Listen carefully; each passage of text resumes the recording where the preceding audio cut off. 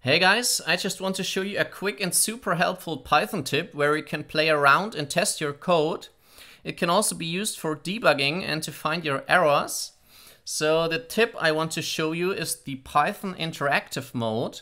So you can run any Python script with the -i flag, and this runs the whole file, but at the end it will not exit the program, but instead it opens an interactive session where you can play around with the code.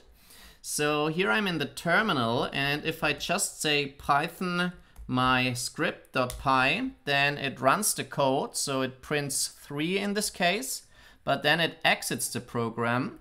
And now if I say python -i myscript.py, then you see it also runs the script, so it prints 3, but now here we have this interactive session.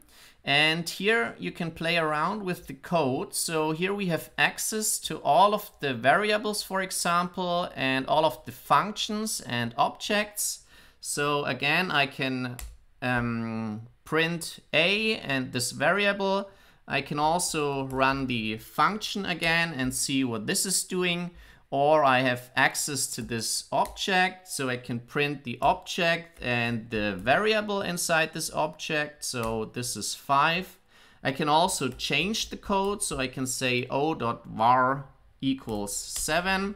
And now if I print this again, then we see this is 7. So yeah, this is a really nice way to play around with the code and to test all of the functions.